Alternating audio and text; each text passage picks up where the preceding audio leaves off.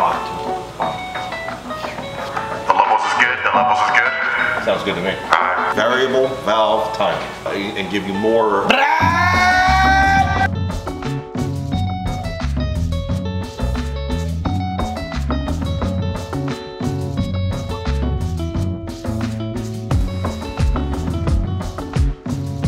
Alright guys, welcome back to another video. I kind of want to do a short little clip today talking about the variable valve timing.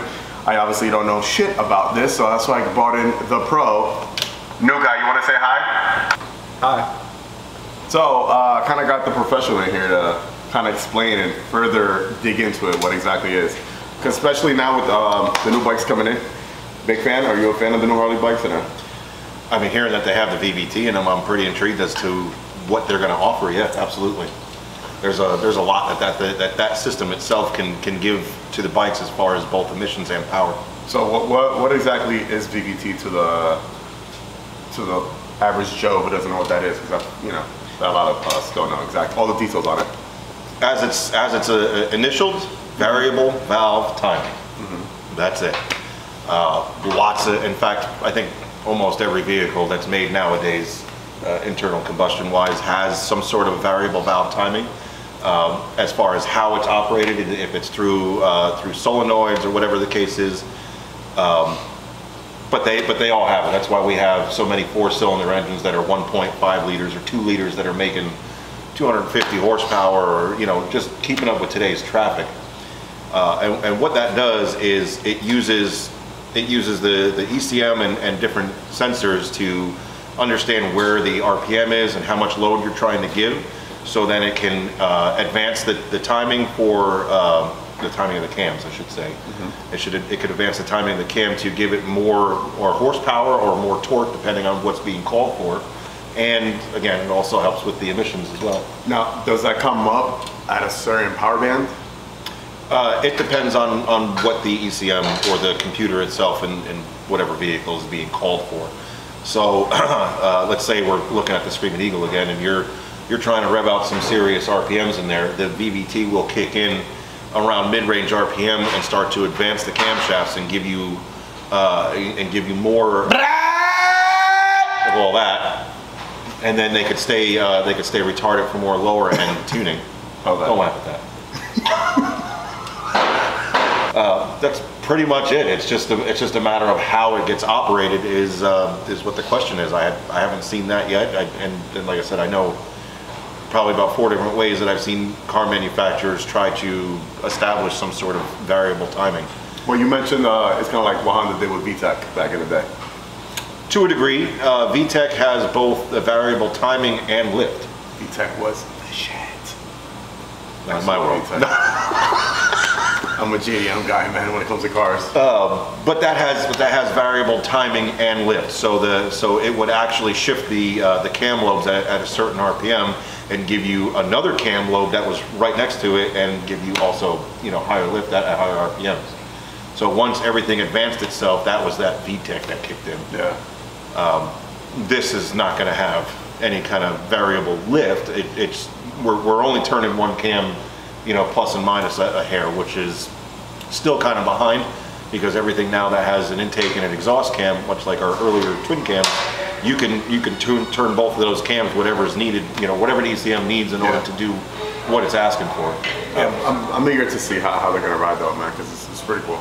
And I know the Pan America already has it, from what I know, right? Yep, Pan America has it. It was the RevTech engine. No, I forget what it's called. Rev Max. The Rev Max. Rev Max engine, and the Sportster also.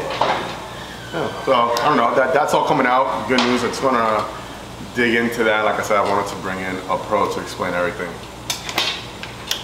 Mike, you son of a bitch, get my bars done. I'm still here waiting. Some bitch. Some bitch. It's a sad day. I came here today to get my bars done. My triple tree installed, and I was kicked to the curb. Well, here are my bars that were supposed to be on my bike, but they're not because they're still in the box. It's not my fault. It's totally his fault. It ain't even in frame. Get him framed, man. So I don't want to be. So at least they can see your face full of shame. It's not my fault. Some bitch. Some bitch. Listen, guys, if you guys are in the local area, want to get some jobs done to your bike and get your bars installed, A lot of cams are being going on these bikes lately, right? Yeah. You guys are like the cam shop now. Stop by Torquecustomcycles. I even came over here representing today, man. Oh, yeah. Oh my God. That's it. you want to take your box? Anything? Yeah. You can put it back in the box where they belong. Thanks, Vanna. On that note, do you like the new design of the road glide and the new street glide? I do. You're not a fan of it or what? No, I love it. I love it, man. I love LEDs. I love the inlay of the headlights. How they're just making it more like one piece and molded in.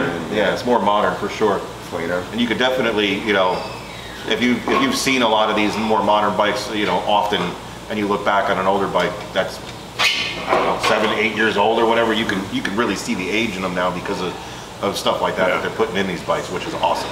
Because even looking at the current street glide fairing now, and the older ones, looking at the brand new design one, now you kind of type like, oh damn, like that does look kind of old. Yeah, it was about time for them to redesign it. I say that every time I look at my bike. My bike is old as shit now. Yeah, it's alright, man. It's just like you. No, I'm not that old. Not even 40 yet. I know, the soul patch tells differently, but... Exactly. Anyways, guys, that's going to be, if you're in the local area, stop by Torquecustomcycles, hit him up. Other information will be down below. Mike is the main tech over here, and then we got a new guy. He puts tires on. But anyways, guys, I'll catch you guys in the next one. Like always, I'm the person with you. Ride safe and enjoy the ride, baby. Peace. Bye. God damn it, Ryan. Some bitch.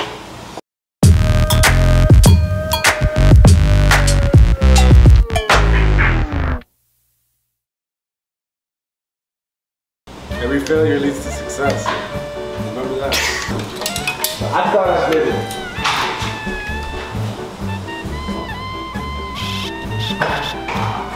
I gotta run this fucking piece of shit.